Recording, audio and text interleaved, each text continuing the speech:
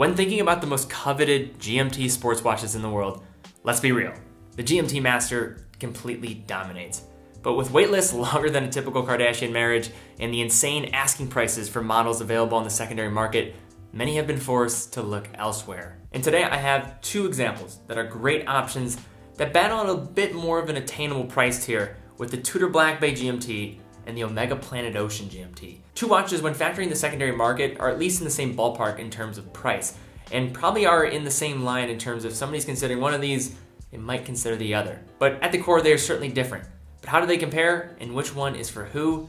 In this video, they go head to head.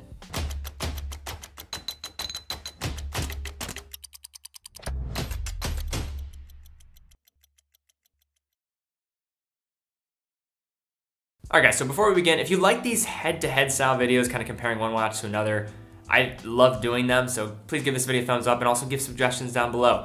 What other watches would you like to see go side by side in a comparison video in the future? Also, a big thank you to Bob's Watches, a partner of the channel, for providing these two watches in for review. Bob's fantastic, just bought a watch from them. I just bought actually a Polar 16570, so this is probably another example of a great GMT watch as an alternative to the GMT Masters. But I'll save that for another day, for another review as I get some more time with it. But anyways, they have a great sale going on for Father's Day. You can get up to $500 off. I'll link in the description down below. And by using that link, you can support the channel and also get a crazy discount on a watch. But to start us off here, let's look at both of these watches at a glance. So with the Tudor Blackbay GMT, we're coming in with a case size of 41 millimeters, case thickness of 15 millimeters, which will be a main talking point later. Lug to lug, we're looking at 50 millimeters. Lug width, 22 millimeters, water resistance of 200 meters, movement is an automatic Tudor MT5652, in-house caliber here. Crystal, we're looking at a sapphire crystal, and price here we're looking at $3,595 here with this leather strap option. Next, the OMEGA Planet Ocean GMT, we're looking at the reference 232-3044-2201-001. So this is the steel on steel version. Case size 43.5 millimeters. Important note, there is also a 39.5 millimeter available, and in hindsight probably would have been the better comparison here. Case thickness 17 millimeters, lug width 21 millimeters, water resistance of 600 meters, movement is an automatic coaxial 8605, has a sapphire crystal. Retail price we're looking at $7,800, but Bob's price $4,995. So before we highlight and get really into the details of what are the differences between these watches, what they bring to the table, I think it's probably good to look at just the similarities here. The fact that these are both in-house GMT caliber movements inside of these watches that are local jumping hour GMTs. So not the same as setting an ETA GMT. To show in action, both of these watches with the crown pulled out can allow for the isolated movement of the hour hand to easily change the time. This is really useful, of course, in a scenario where maybe you're just landing in a plane, you need to bounce back a couple hours or forward a couple hours. You can do that without having to stop that second hand. It's a great feature on these watches. And then just for brief backstory, the Tudor Blackbay GMT was first introduced back at Baselworld in 2018 and perhaps took the crown alongside another Tudor model, the Blackbay 58, as being the top watches of the event.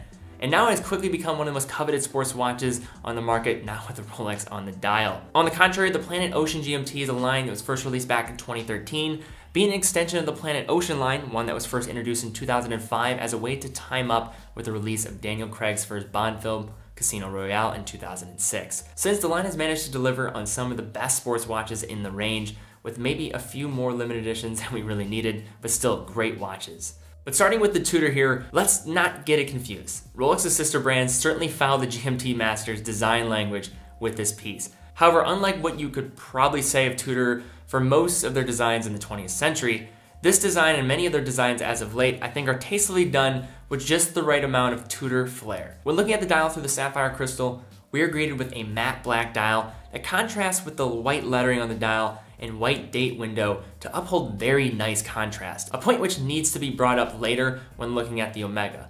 The dial also features lume-filled hour markers with the triangular hour marker at the 12, rectangular markings at the 6 and 9, and circular markings at the remaining hours, apart from that lack of a marker at the 3 o'clock with that date window. All four of the hands on the Tudor are lume-filled, the two most noteworthy being the large snowflake hour hand, which has become a hallmark for the Tudor Blackbay series. And following suit here, we have a red GMT hand that bears a similar tip snowflake style. When jumping to the bidirectional bezel of this watch, we have an aluminum bezel, which in comparison to the GMT Master, a watch that has a more shiny or glossy style finish, is much different here, as the matte finish dial works incredibly well with this aluminum bezel. And although I do see some similarities with the way it reacts to light compared to that of the Pelagos, I did find this watch was a bit more reflective and can lend to a bit more shadows on the dial, so I don't find it almost absorbs the light like the Pelagos. Not necessarily a bad thing, but just something to be aware of, and I don't think it's a direct same material that we're seeing here. Now for the Omega, we have quite a bit of a different style,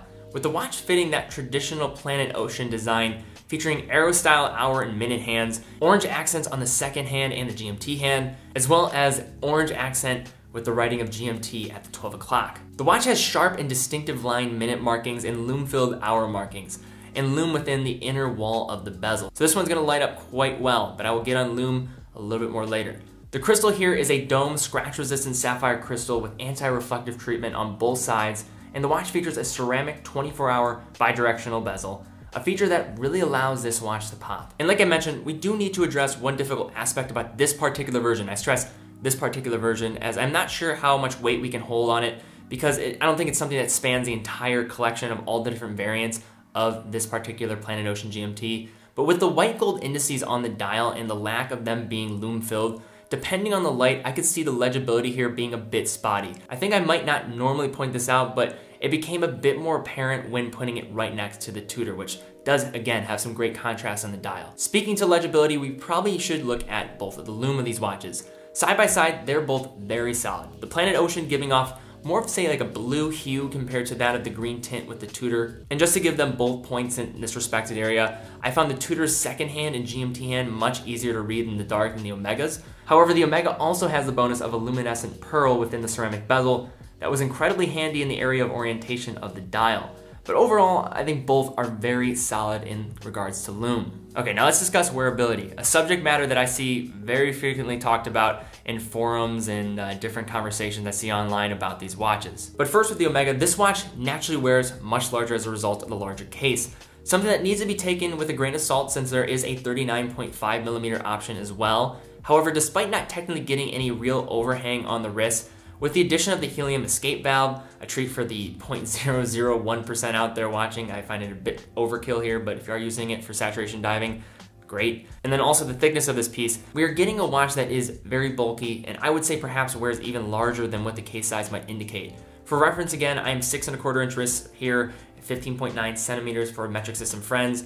All of this makes me think, in hindsight, that again, I think it'd probably be better to grab the 39.5mm to do the side-by-side in terms of this wearability. But regardless, this is one thick watch that could probably be a plus for a larger wrist, but again, I think the 39.5mm option will be probably the best option for most people out there. And then since the Tudor here is on leather, I won't use the bracelet as a point of comparison, but on this Omega bracelet, we have a great one. Basically night and day compared to the underwhelming bracelet that I had on the Railmaster that I reviewed when I did a side-by-side against the Milgauss. Link in the description if you've not seen that video. The bracelet is very nicely done, has a nice satin finish across 3 lengths, but the biggest upgrade here in comparison to the Railmaster bracelet is the clasp. The clasp features a slider to make micro adjustments and a fold-out extension as well. Something designed for the diver in mind, for the watch to go over a wetsuit. This is a great bracelet, one that helps fit the substantial feel of the watch, but unlike the rest of the watch, it does have not like the same bulkiness to it, but maintain a still really well-built construction.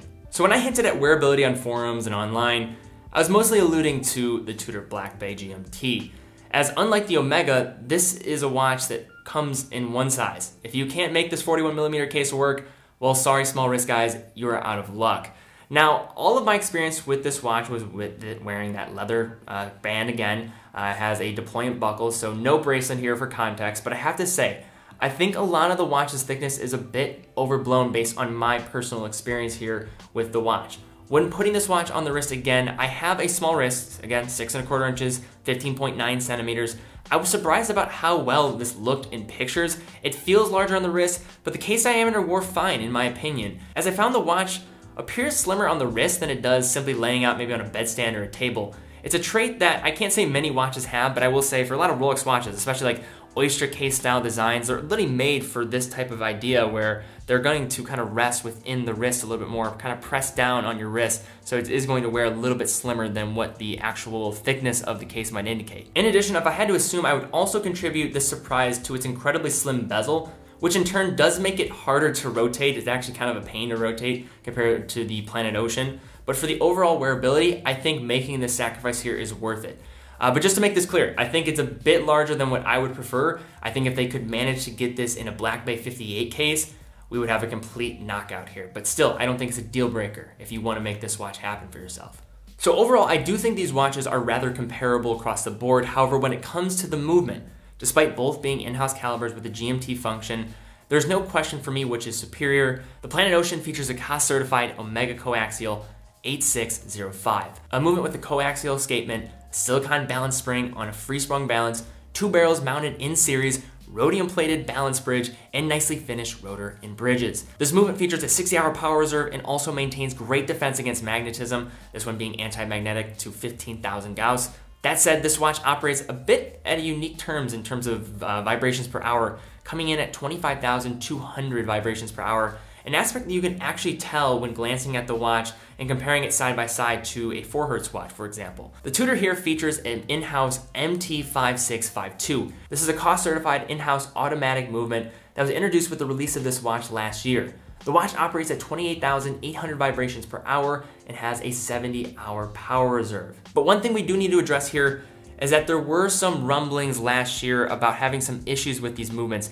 It seems to be an issue of the past. Tudor seemed to have corrected a lot of these issues with it was actually the changing of the date window. Sometimes it would either get stuck or go ahead and go forward 2 days. So something to consider. It seems to be, from a lot of the research I was doing, not to be an issue anymore, or it hasn't been showing up as frequently. I had no issues when I had the watch. Again, take that with a grain of salt if you might. I only had it for about a week or a little bit longer than that. So just something to be cognizant of. Just wanted to address it. Seems to be covered. So just something to consider here. But overall, I think all of this lends to the Omega with the specs having certainly won in terms of movement here. So who are these watches for? Because I think if you're looking at both of these watches as a direct comparison, it is a little bit tough because they are so different in terms of their design. But if I was a larger wrist guy and admired the specs and the roots of being a tool watch with a lot of these classic GMT watches, something that I think Rolex has maybe pushed to the side with a lot of their models now, kind of maybe appealing more to luxury than being a tool watch, I think the Planet Ocean would be a great choice. Even if you go for that 39.5mm option, it's still a larger watch. And for those that want something very similar to the Rolex GMT Master, want that Pepsi style bezel, they're sold on that, and just an overall design style that certainly is not a complete ripoff and has its own kind of little flair with the actual design, I think you have to go for the Blackbay GMT. And if you're talking about my preference, I really do like this Blackbay GMT for just my personal taste. I think it looks fantastic. It wears better than I think what I even originally suspected. Really well done. Love just the matte style finishing. But if they were able to get this in a 58 case, like I mentioned, absolute knockout, and it really would have me considering maybe picking one of these up. So guys, the question for you now, what watch would you choose? If you like this video, give this video a thumbs up, subscribe, and hit the bell icon. We're really close to 100,000 subscribers. Maybe by the time I put this video out, we might have already hit it. So big thank you to you guys for making this all happen. It's so surreal to me. And again, thank you to Bob's Watches, part of the channel. Hit that link in the description if you want to buy either of these watches or any other watch on their site. Using that link helps support us and getting an amazing watch. I'm loving the watch that I bought from Bob's here on my wrist today. So guys, thank you again so much for watching. Be well, and I will see you all very soon.